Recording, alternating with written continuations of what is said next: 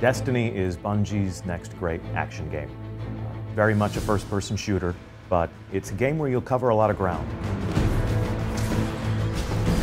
We want to root people in the familiar. We want to say, this happens here on Earth, in our solar system. This is, the Earth with the moon and the sun in the sky. This is the moon, you can see Earth, the pale blue dot. And then we want to throw a bunch of crazy stuff at them. Everything feels really tight and responsive, but then there's things that they might not be used to yet, like the vertical movement modes, like double tapping the X button is going to give you, your class has a unique ability, whether it's lift for the Titan, double jump for the Hunter, or glide for the Warlock.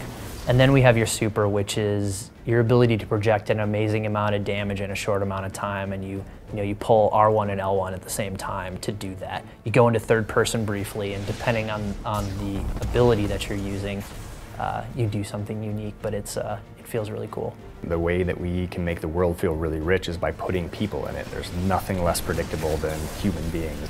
We're bringing together gamers as guardians of the last safe city who will meet each other in chance encounters.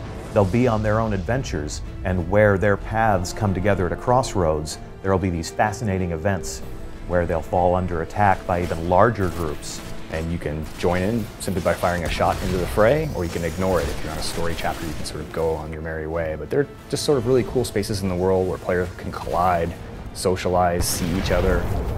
When I'm upgrading my character, I'm not just browsing a series of menus and pushing buttons.